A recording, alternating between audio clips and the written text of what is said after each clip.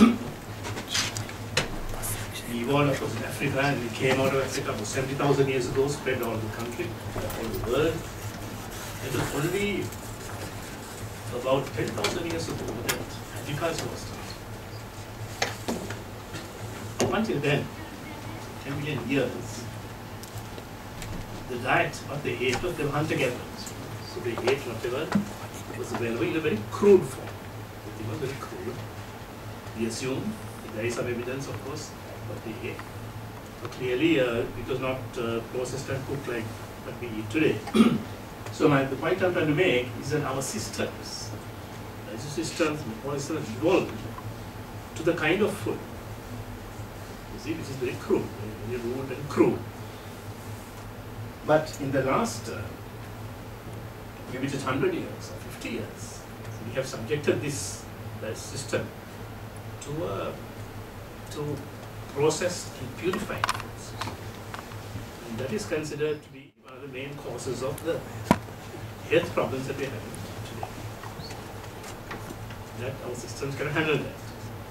This highly processed, highly purified food, that's the fundamental issue. There are other factors also involved. This is just data from US, which is reliable data, and this in Sri Lanka, but shows you the problem of obesity. Obesity means, you define overweight and obesity. I'm sure you're aware of that by the body mass index.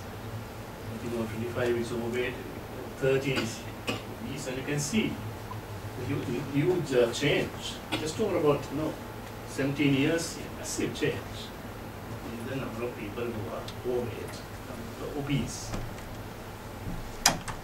This is the number one problem in those developed countries today.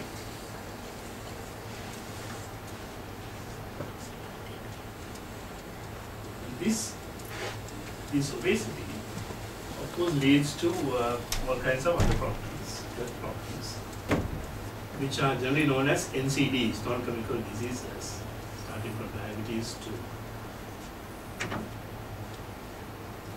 the diabetes increasing and very heavy now in some areas. So now this is related, obesity and these are related to diet primarily, but also to a sedentary lifestyle. Maybe computers are to blame, because all of us spend a lot of time in front of computers, and so activity has decreased, and so on. So the lifestyle, it's a lifestyle. The lifestyle is quite different from what we evolved for 10 million years. In the last so many years, we've been subjecting ourselves to this big change in diet, in lifestyles, and leading to these problems, which are of course also very costly for governments.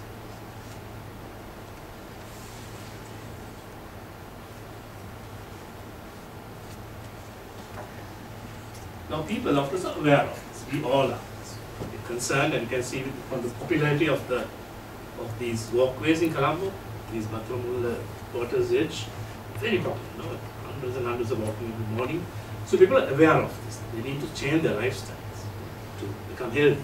They know the link. Okay, it's very obvious to everyone. And also, of course, health costs are very expensive. It's another reason. People want to fall ill today. So people are very conscious and they started walking. So, but exercise alone, of course, is not enough. Perhaps what's more important is your diet, what you eat. And there, I think the problem is that people are a little confused. I think even so-called people with some super-educated people are a little confused as to, because the media tells you different things at different times. So sometimes it's very difficult to select what you should eat, what you need to eat. So this is where I think these functional foods can be of some assistance. They are not the answer, but they are part of the answer to changing your dietary habits. So what are functional foods?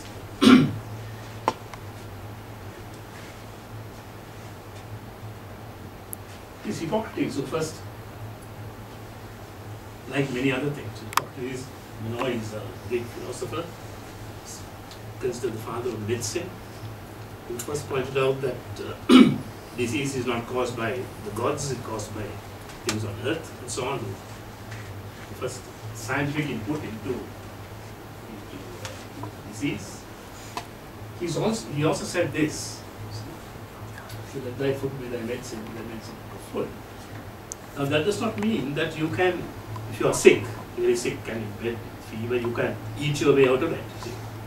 I think that's not what's meant here. What's meant here is if you select the correct kind of foods, they'll help you to remain healthy, to prevent disease. I think that's, you've got to interpret this like that, in that sense. So I think this still holds true today, and this is really the basis of this fundamental functional foods.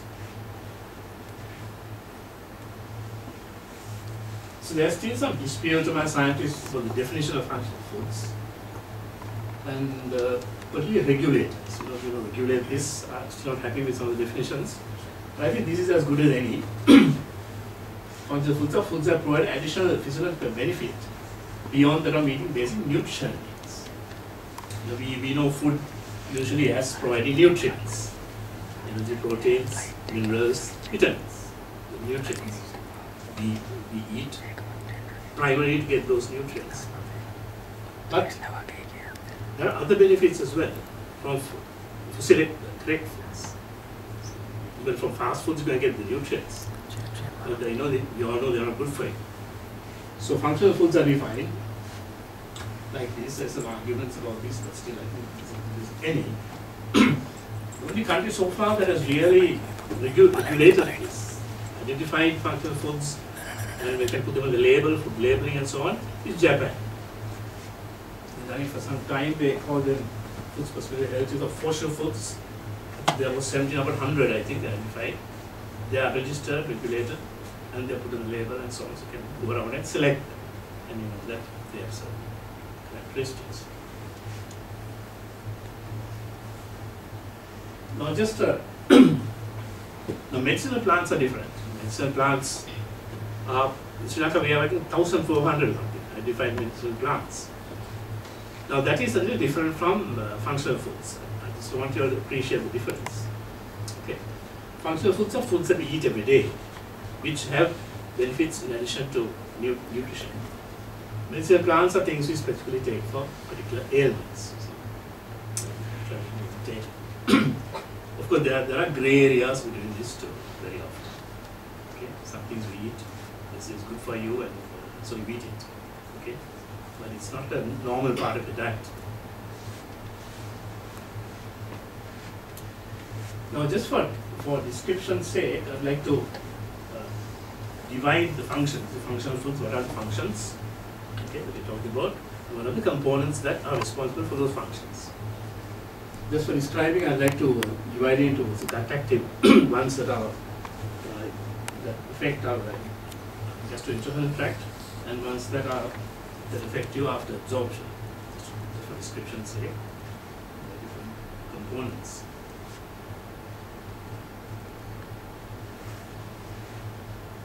First, a very brief word on function and health.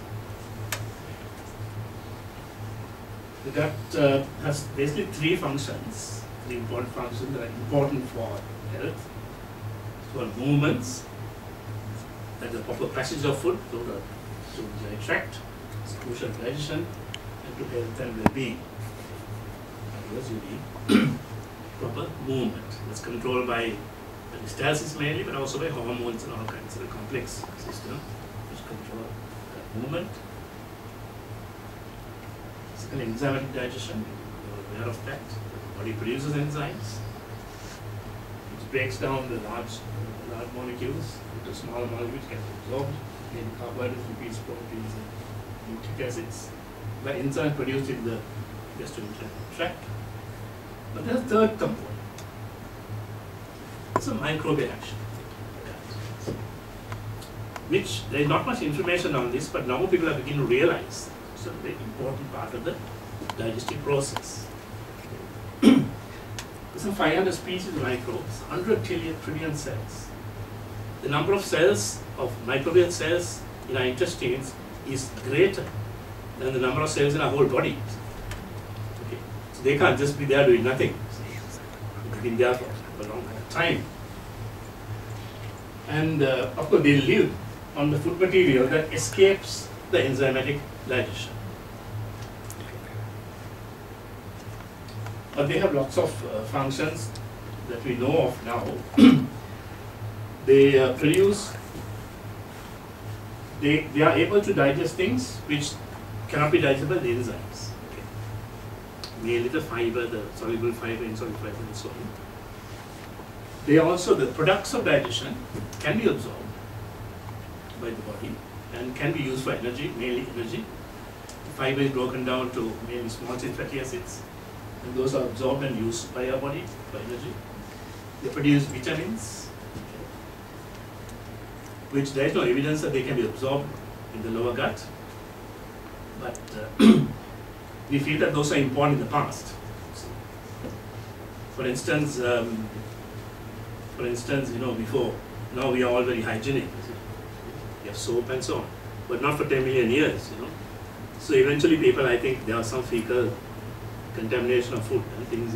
There's always some vitamins produced in the large gut, which might be digested and so on. Then apart from this, the microbes are also important in what they call training our immune system. That's the term they use. The body is able to differentiate between the good microbes and the bad ones. If they produce antibodies to all the good ones also, then there are problems. But the body recognizes, can tell the good from the bad. Okay. In fact, if you take all these microbe species, there are a few of them which we consider as good microbes, beneficial. Whereas the other ones are not good, like E. coli and enterobacterial types, which cause problems. So there's always a balance between those two. It's a very complex ecosystem there, and of course influenced by the food. That's the crucial thing. The type of what we eat, what goes down without being digested here, will be taken up by the bacteria, and it's a constantly changing dynamic population of microbes. And they think and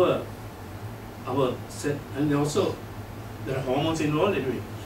They think our whole, even our well-being, feeling of comfort, all that finally depends on which type of food is being digested by the parts.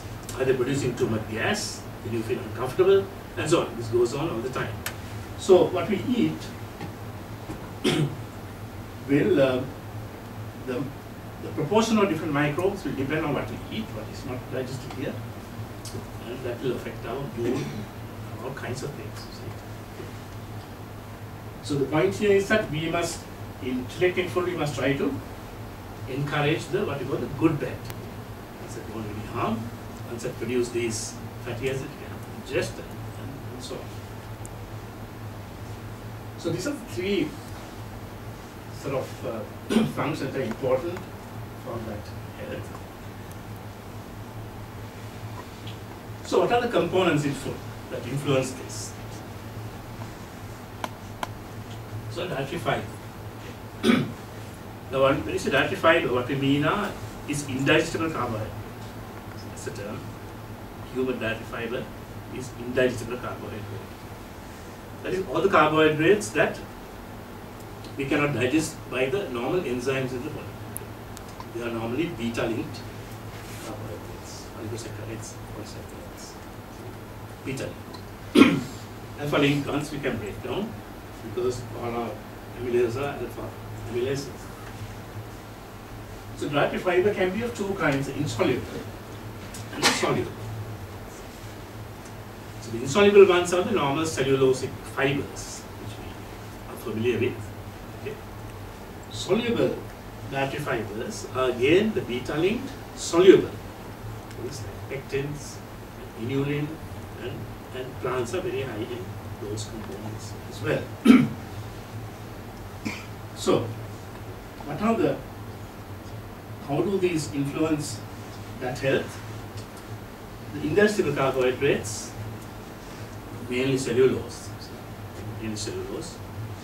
together with hemicellulose, the plant structural components of plants, they help gut movement because they give the bulk. They bulk the bulkier digestion. Absorb water and bulk it. Bulking is important for movement. The study I know has shown that on the average diet in Africa, when you compare the average diet in Africa and in the US, highly processed foods, the rate of passage in the African diet was 3 times as fast as the one in American diet. So the American diet is virtually a set of stasis. It's hardly moving, and that creates other problems, over fermentation, cancer, all kinds of things. So in other words, you need this dietary fiber, and that will be a very high component of the foods that were eaten when we evolved. The last 10 million years, we were eating very enough stuff. So insoluble fiber is very important. I think you all know that. It also helps in absorbing cholesterol and so on, and its absorption. The soluble dietary fiber, now those cannot be digested by enzymes. They're soluble. Pectins, inulins, and so on. Inulins are, I think they are energy stores in plants. Inulins and these beta saccharides. Now those are important because they are digestible in bacteria. And they promote the growth of these good bacteria in the intestine. And that is known in nutritional terms as prebiotics. Anything that we eat which promotes the good bacteria, we call prebiotics. You must have heard of this. People promote a lot of foods, say they are prebiotic. In fact, some of these are now put into even children's formulations. It's a soluble fiber, mainly inulins. And they've also been shown to assist things like calcium absorption and other minerals as well. So they have an important role. So the industrial fiber will help with gut movement, and the industrial fiber, the soluble fiber will promote both the good microbes and absorption of some minerals.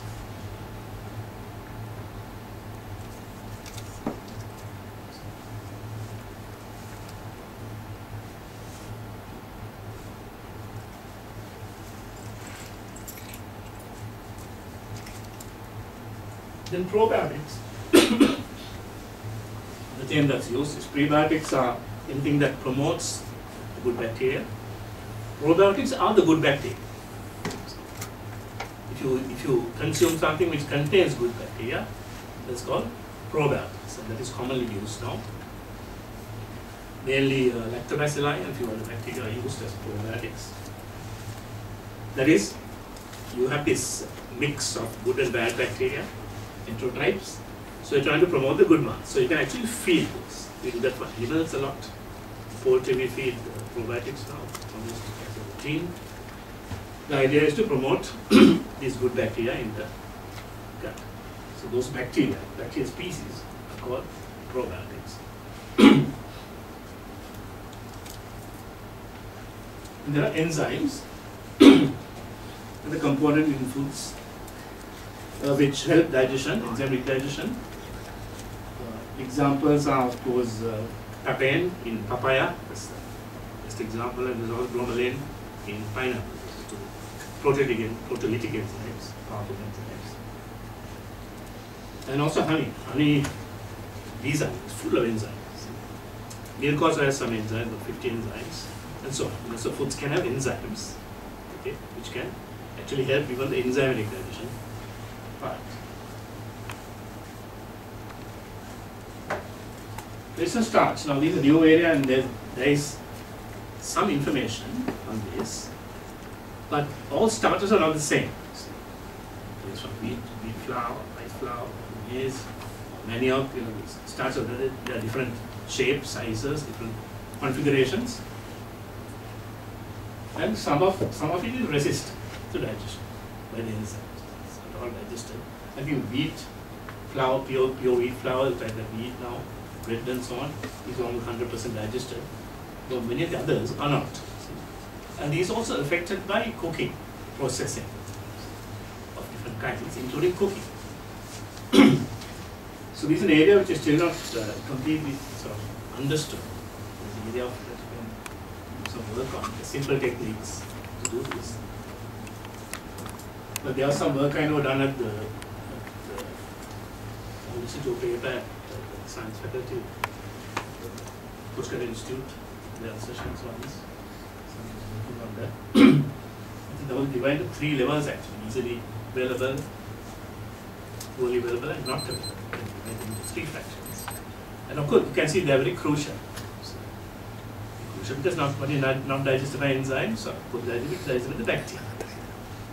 But of course, again, it's only the same type of bacteria that digest the fiber. It's slightly different. But again, it's not bad. It's something you can accept. The advantage here is that if it's poorly digested, then the glycemic response will be smaller. So the rate at which the glucose increases in your blood, which is good for diabetics. That once your resistant starch will reduce the rate of absorption of glucose. And now that's also a very grey area, you know, this diabetes, they should eat starch and so on. Lots of, because some experiments, if you see, are not well carried out, confusion. And different people say different things. Diabetes get all kinds of advice. So these are areas again which need to be examined, that you can do some research on. So those are the components. The three actions, functions are the movement, enzymatic digestion, and microbes. And these components in foods, of course, influence them in this way.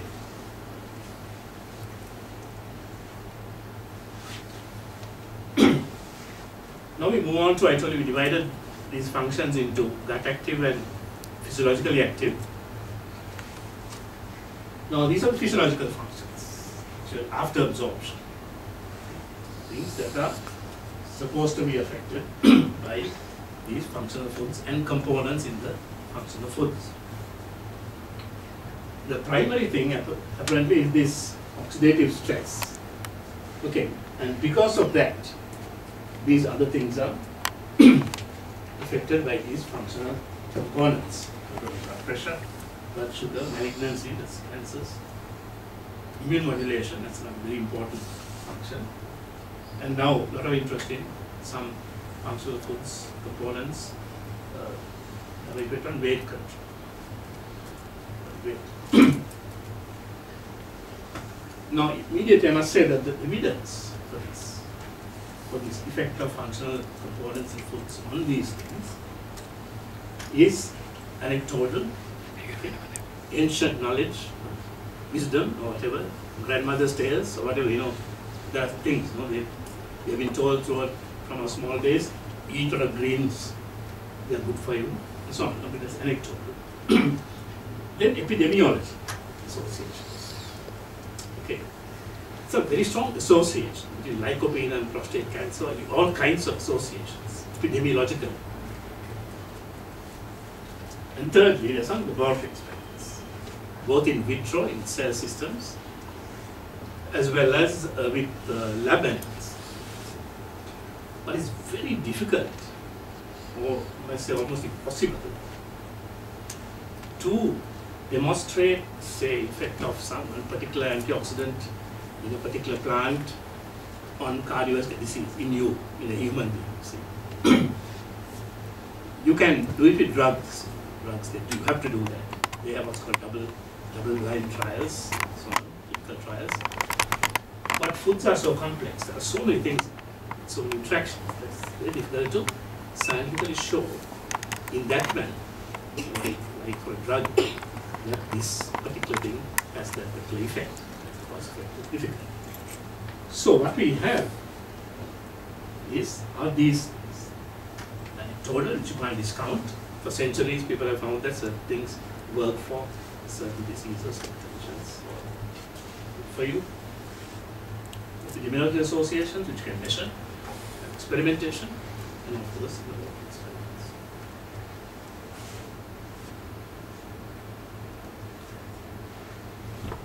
Just about one of the main effects of these functional foods is as antioxidants. You must have all heard of this. Just about an oxidative damage. By that. Oxygen is essential for aerobic organisms like us, of course, because it is its only role actually to accept electrons or hydrogen to form vector in the respiratory chain. But the problem is that oxygen produces this highly reactive oxygen species in the body. In that final step, it is released by the body to combine with hydrogen. At that point, it can drive oxygen, very reactive molecule.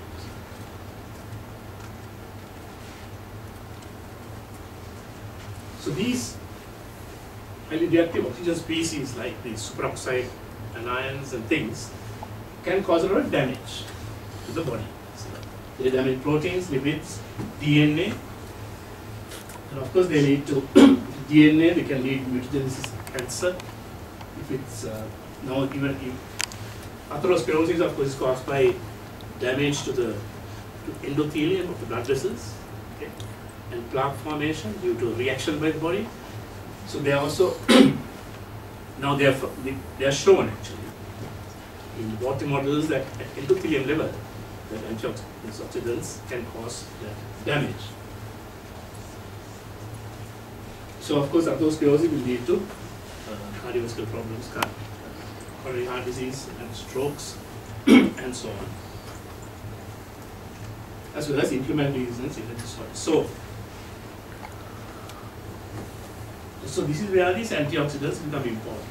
The linkage between antioxidants and these diseases, NCDs, lies here. Because the damage caused to these protein, lipids and the DNA, they damage the cell membrane. Of course, the body has a number of mechanisms to counteract this, otherwise you won't be alive. Both antioxidant mechanisms to prevent oxidation and also repair mechanisms. There are a number of enzymes, the body systems that are in place, different systems in different tissues. A lot of vitamins are involved, vitamin C is involved in lungs, for instance, and selenium and vitamin E in red cells, okay, a high oxygen content, and so on. So there are systems throughout the body. And also repair mainly for DNA repair. So there are repair systems also. But what they say is that they're not always fully effective. They're not 100%. Something true. That is where these diseases are being caused. Okay. So this is actually the rationale for antioxidants in foods helping the body to overcome or prevent these problems. But the question remains.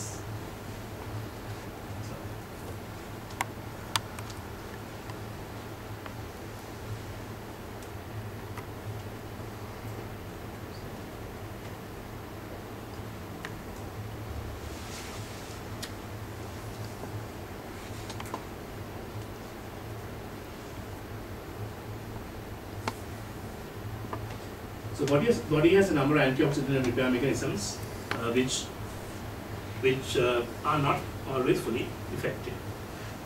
So the assumption that even cancer is caused with the DNA repair is not complete, and you get a viable but abnormal cell.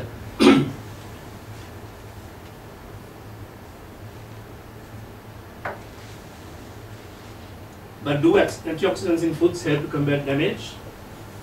Well, we assume it is, you see, but it cannot be shown, it cannot be demonstrated that a particular antioxidant in a particular food, okay? They have tried this. People have fed people with tons of tomatoes, and because tomatoes are lycopene, okay? But it's very difficult to, okay, it's so complex, it's very difficult, like a drug, to show. But all the evidence is there indicates that it does happen. This must be helping the body to combat oxidative damage. Okay. Antioxidants in foods. So they are therefore are considered to help body mechanisms to overcome oxidative stresses. Okay. And the major groups are carotenoids. These are the fat-soluble components, the colored compounds found in plants. Alpha-beta-carotene, lutein, lycopene, zeaxanthin, and so on. I'll go through them in detail later. Linoleic acid, stearic acid. These are, there are thousands of these water-soluble components in plants, which I'm sure Naga knows all about them. Flavonoids.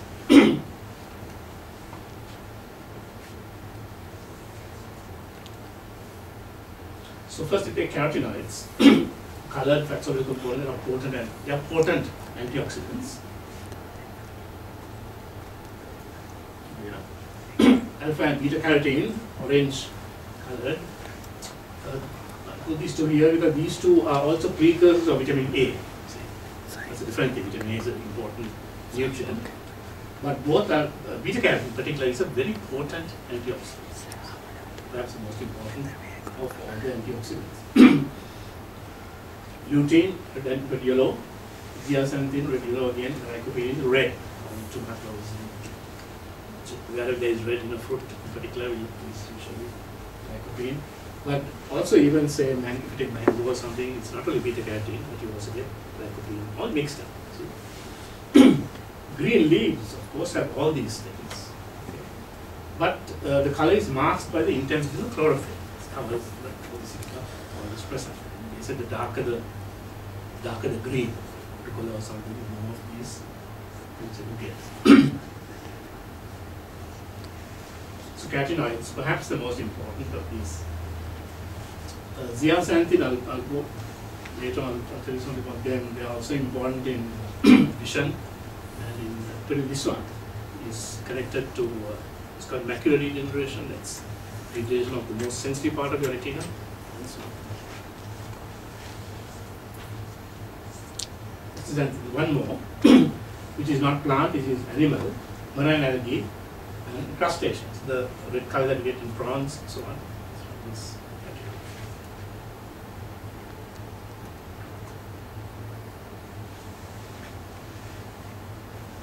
Then of course these are the water soluble antioxidants found in plants and fruits.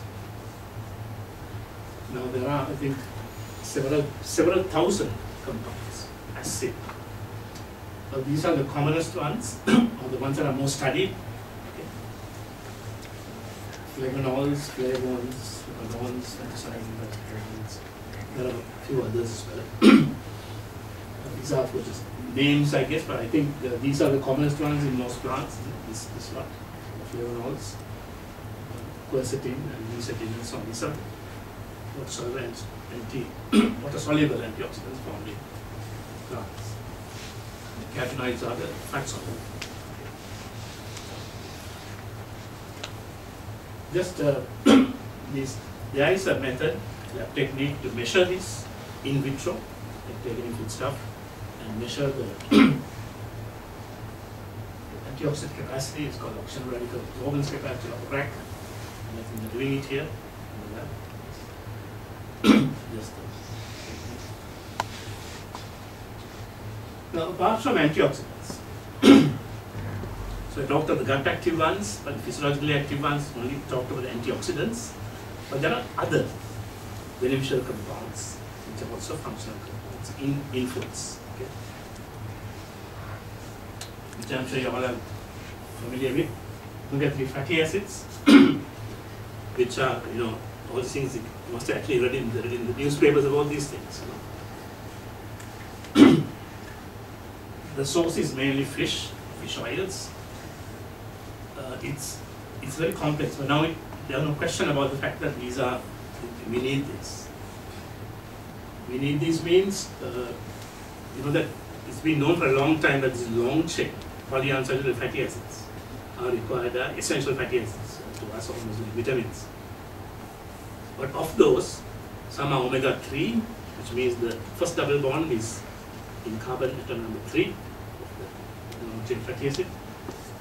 Omega-6 is on the 6th.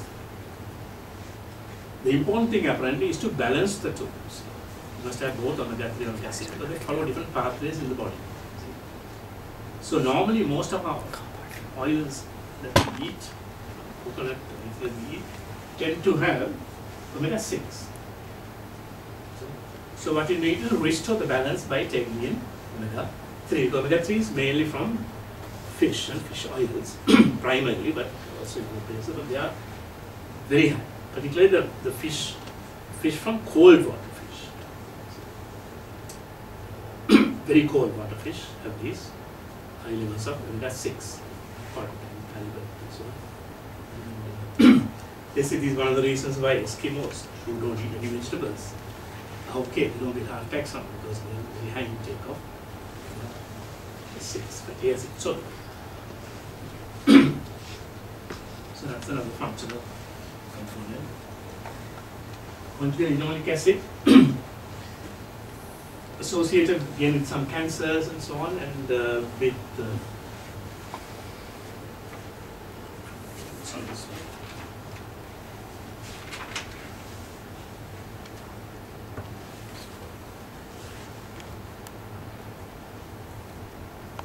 cancer and weight management.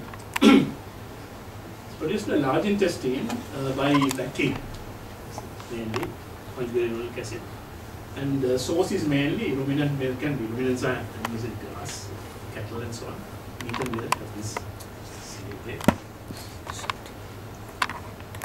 glucosinolates indoors from the brassicas. I think broccoli is the best of the lot, but all those broccoli, cauliflower, cabbage also seems to be glucosinolates. So again, shown to be anti-cancer properties.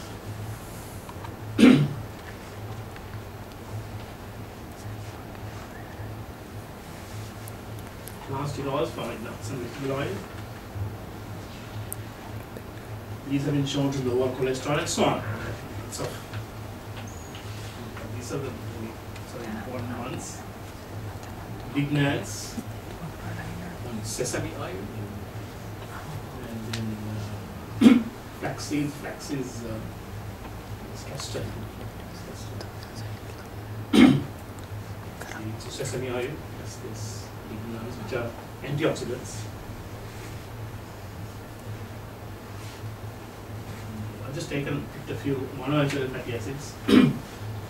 That is, one fatty acid is one double bond in the face, rich in avocado. Avocado is fresh, it's quite high fat and high in this mufas, as we call it, and olive oil. As you know, it's good for you and so on. The reason appears to be this. It also has some antioxidants and so on.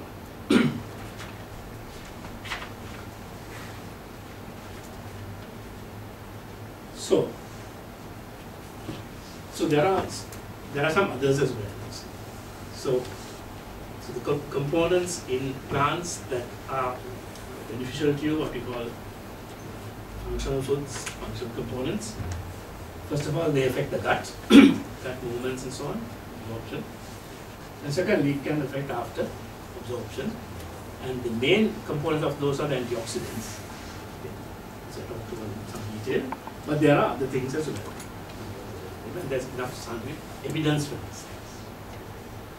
Evidence is not cause and effect, but is associative, epidemiological, anecdotal, as well as some laboratory experimental work. There's sufficient evidence, for us to accept this. Then there are a number of other chemicals specific to individual plants, like in the anodas you get anonacin, which is cancer, and then lots of specific things as well. So with this, finally, I will just go through some foods, and you can just see what's in them. And take them for discussion. Edible grains. But these are of course something that we eat a lot.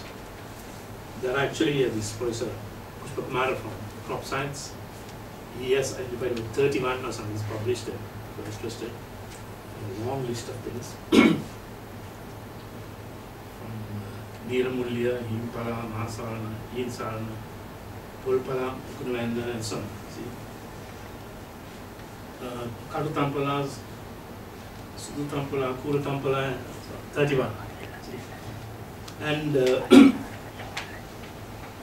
and he's also identified here, some of them are eaten traditionally, eaten raw. Okay. Some of them are made into a mallum. Okay. Some of them are as infusions. Infusions or something like tea, or even olakanda. So now there are reasons why, traditionally why they have adopted a different system. We never investigate why. But one thing that's clear to me is that we always mix coconut. The reason for that is that one of the main benefits of these edible greens is the carotenoids. Otherwise you can't absorb that. So I think that's a traditional way of doing it, but there's a reason. I think that's the reason. Anyway, what are the functional components which you can find in them? First of all, insoluble fiber, clearly. Of course, you find in the vascular bundles and so on, the cellulose, so there will be some of that. Soluble fiber content. There is some information, but it's not complete. It's something that very simply you can measure. Take some of these things and measure soluble fiber content, the urines and the pectins and so on. We don't know what those. High dose of carotenoids. I think this will be the main functional component of this. The greener, the darker the material,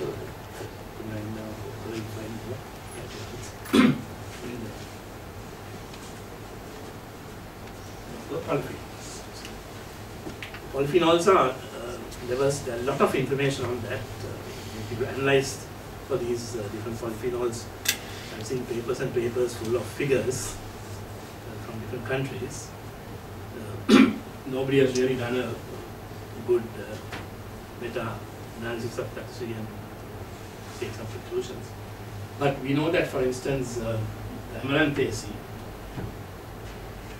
are very high in some of these. So, the Tampala and amaranthus species are high in these, and maybe that will be why, Pulpala is taken almost at medicinal sometimes. Maybe because of these antioxidants, antioxidants. This is another area we looked at. Fruits. I just picked a few at random we can discuss. One papaya and mango will have the color comes mainly from carotenes and lycopene. There will be some fiber, insoluble fiber, as well as there will be some soluble fiber. Again, we don't know how much there is. But that is soluble fiber is some area we don't know. They are fairly simple techniques, but they are very important for the microbial population and so on.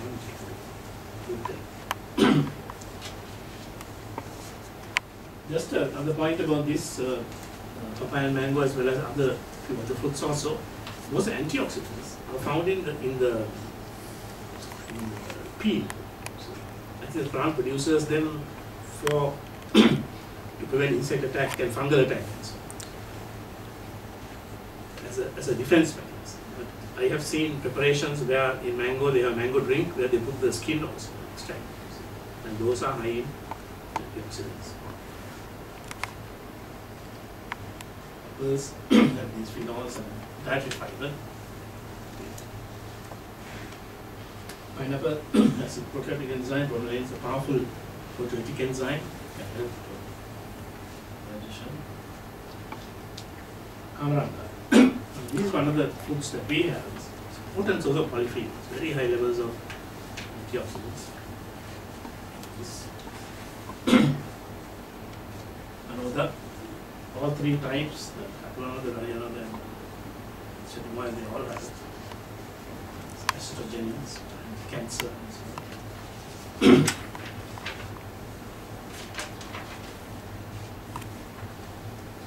Estrogens inhibit cancer cells in vitro.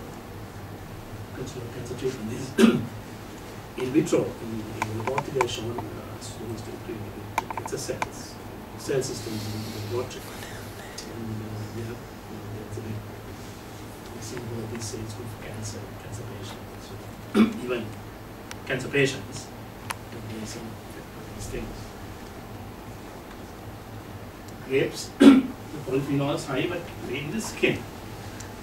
That's the reason why they say red wine is good for you and white wine, mainly because the red wine uses the skin. Wine doesn't. They say glass of wine is good for you. The reason, polyphenols. And the seeds also. In fact, this grapeseed extract is used as experiments for antioxidant properties. Many experiments in animals. Grapefruit, polyphenol including carnelian, water antioxidant. Guava, berries, they are rich in pectins, which is a prebiotic, which is a soluble fiber, very high. Pectins, you know, pectins. What pectins are? Sure. What causes a fruit to gel? You know, make a jelly. So pectins, those are beta linked. So they are like prebiotics. Okay. And polyphenols as well. So guava is a cheap but good fruit for, and low in sugar also. Good fruit for its function. And of course, these considered the champion of them all now is pomegranate. It's equally expensive, 500 rupees of fruit. But the real ones you get from North Pakistan, Afghanistan, you cut them like they bleed, you know, very high end.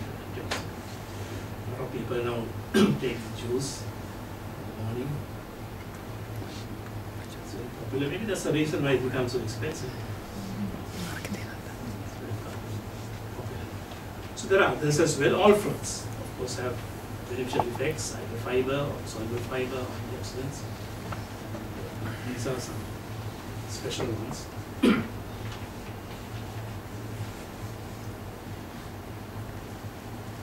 Vegetables, all green vegetables, of course, will have fiber and carotene. When there's green color, there will be some carotenoids, fiber. But there are some which have special things of this, which are called caravillaids, of course. There's lots of number of chemicals in caravilla. Bioactive chemicals shown to cause apoptosis of cancer cells. And of course, diabetic effects, so they call chanting. It's all shown, effects. It also has anthelmintic antimicrobial effects as well. So caravilla is not something we can eat. Not very tasty, but it's really shown to be effective now. But the way we eat it, you know, we fry it, I don't know, it's anything left in that, or you fry and slice and so on. But if you want, I think the full benefit, they say just drink the juice. No. Never tried it myself.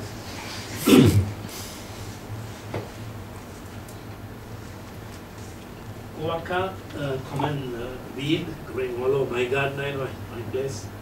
It's both the fruit and the leaves. The leaves are used as a green. High levels of green functions. It has chemical response for mast cell stabilization, antihistaminic, antioxidant, immune system modulation, and so on. Number of effects have been shown. Tomato, mainly the lycopene in the red color. This lycopene, carotenoid, specifically linked to a number of cancers, but prostate cancer. Brassicas, which have a number of different contain battery fiber, vitamin C, phytochemicals are immune system modulators again. anti-cancer, antiviral properties. Helps repair damaged DNA. So in laboratory system studies they found that's important because damaged DNA can be repaired by this. So these all help the body to repair DNA so damaged by. There's a benefit again, aggressive prostate cancers. And the best of these is broccoli. There's also high in carotene. It's a really green one. Again, the most expensive one. No, I see it's gone off the shelves in the supermarkets. It's so expensive. Right, but this is the best of the lot.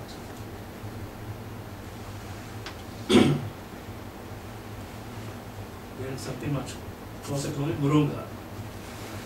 All parts are edible. And the leaves are the best for nutrition as well as for these antioxidants and carotenoids and so on. Not so much what we eat, the seeds and the flesh in it, not the nutritious or we have much in it. But these are the leaves which are effective. And also the roots also have these antioxidants. But all parts are edible. Soybean. There's a number of, it has some positives and negatives. There are some, I think, stacos and raffinose, there are some carbohydrates which are beta-linked, so which act as prebiotics. Alpha-linoleic acid, which is omega-3 fatty acid.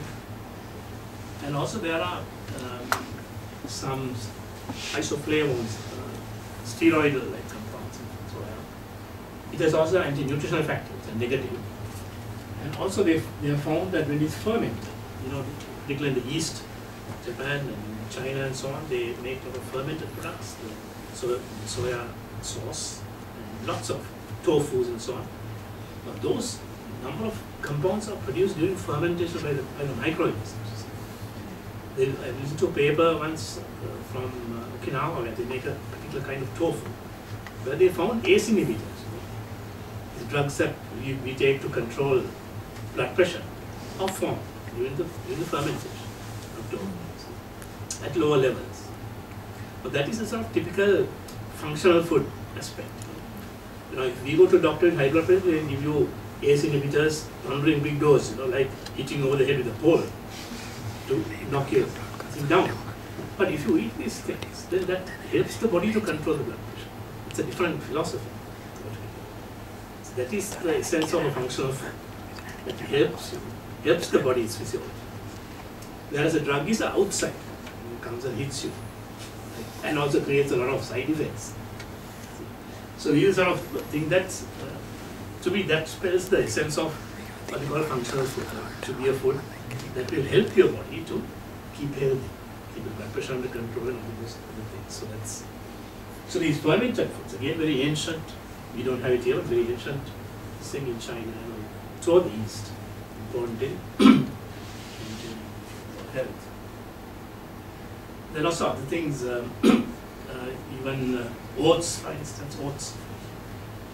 Oats have they have a fair number of insoluble fiber. And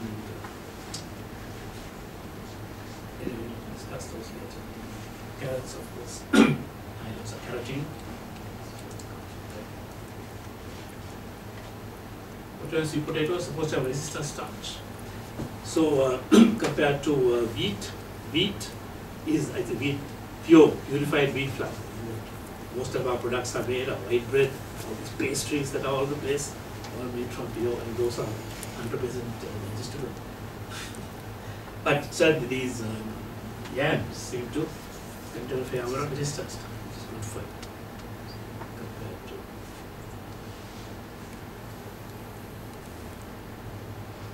Finally, condiments and beverages, they are high in antioxidants and so on. But of course, remember, we use only very small amounts. Bit of cinnamon, we use small amounts, and they don't contribute much to the overall food intake of antioxidants. Cinnamon, a number of beneficial components in cinnamon. Sri Lankan cinnamon is considered the best of all. The cinnamaldehyde, anti-cancer properties, methyl hydroxide carbon polymer, water-soluble flavonoid, and so on. Improve insulin sensitivity, reduces the number of in experiments. But whether when you put a piece of cinnamon into your food and eat, whether how much you get, I don't know. This is not impact. Cloves, range of antioxidants, flavonoids. Coriander leaves are antioxidants. So it's turmeric. Turmeric is one of the most important things used extensively in India for as antiseptic everywhere, so in their food. And, it's used as a condiment, as an antiseptic, and a natural food colorant. Contains 5% coumarin, polyphenol, known to act against colorectal cancer. Lowers blood glucose, improve insulin sensitivity, reduce, and so on. It's considered a very important. That's and Indians have produced a lot of it. Carpincha of beautiful leaves, but also the leaves are very high in antioxidants. Garlic has a range of compounds, nothing very specific, but it's supposed to have increase of effects. Coffee, it's also in high lipophilic antioxidants. Tea contains the high levels of this antioxidant catechin. They say freshly picked tea leaf can have 30% catechin, very high levels of catechin. But when you make black tea, this gets oxidized in the process, fermentation process, and you lose some. So that's why it's a green tea rather than black tea. Those conditions left. But ORAC levels, I'm told that there is no difference. Is that right? This is what the paper said in the ORAC levels. So even though during the fermentation the catechin is destroyed or changed, finally the antioxidant levels in both are similar. So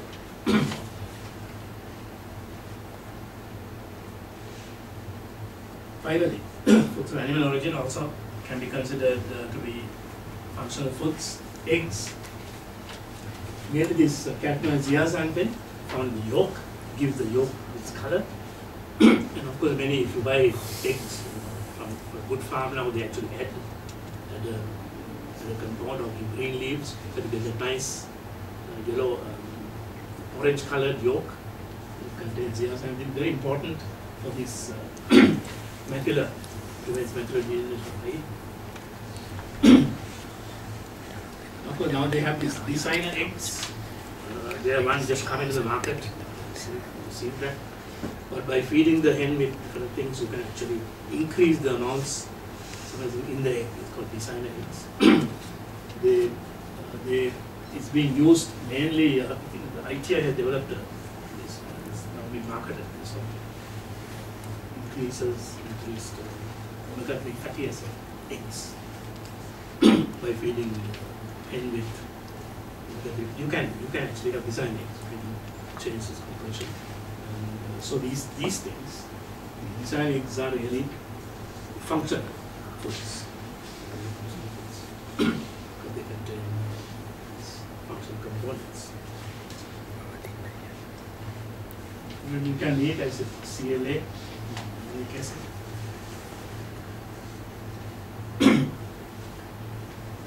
Fermented milk products, it contains lactose, which can accumulate in the microbe, but not in the intestine, and this is the case.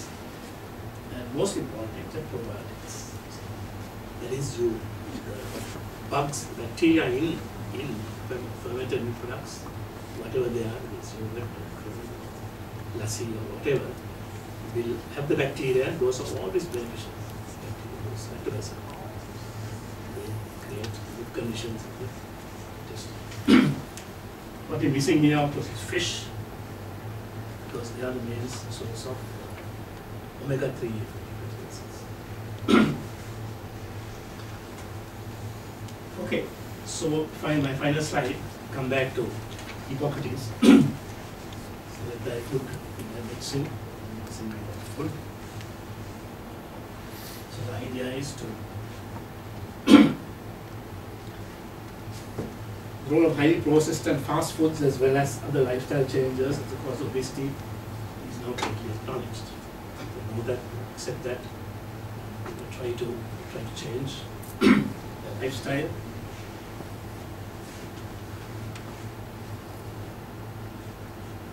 You need to choose foods that will love them, the children too, and help. The bigger challenge is with children. There's so much commercial pressures on them to eat these fast foods. So it's difficult to get them to change. So functional foods are an important part of this food choice.